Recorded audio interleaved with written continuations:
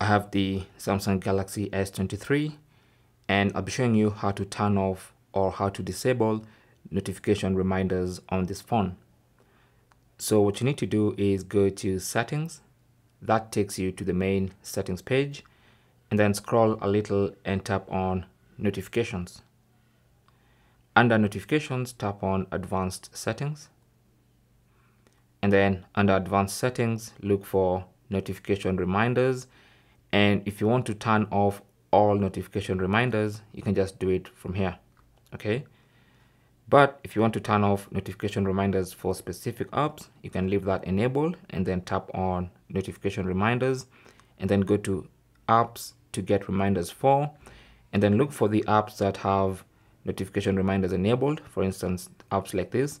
Let's say you want to turn off notification reminders for Messenger. So what you need to do is simply go to Messenger and turn that off. And then find the other app that you want to turn off reminders for, like that, and turn that off. Okay, so that's basically how to turn off notification reminders.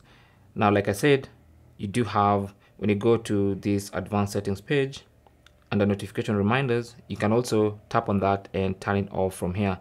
That's going to turn off all notification reminders. Okay, now you can choose to turn off vibration for notification reminders and only have sound, like that. Or if you feel like it reminds you too often, the default is normally 3 minutes. You can set it longer to maybe about 15 minutes.